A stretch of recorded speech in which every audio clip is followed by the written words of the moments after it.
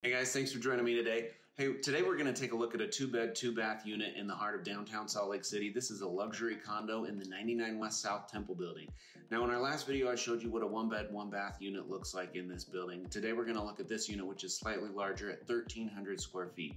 Now if you're looking for a downtown luxury condo that's just blocks from dining, across the street we have Abravanel Hall, which is the home of the Utah Symphony. Another block away we have the Delta Center, which is the home of the Utah Jazz. So right in the hub of everything happening. Again, this is Rich Barton with Unity Group Real Estate. If you have any questions about any of the units in this building or upcoming units, give me a call, 801-499-6007. Let's take a look at the unit.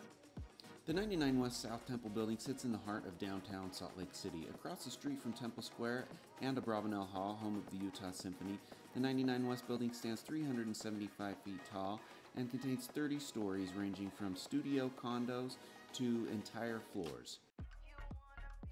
In a previous video, which you can find on this channel, we took a look at a 1-bedroom unit in this complex.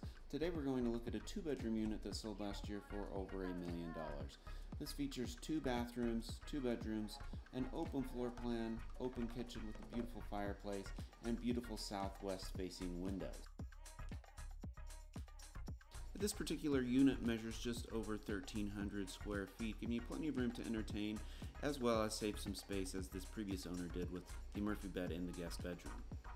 The primary bathroom features a dual vanity with a separate walk-in shower and large soaker tub.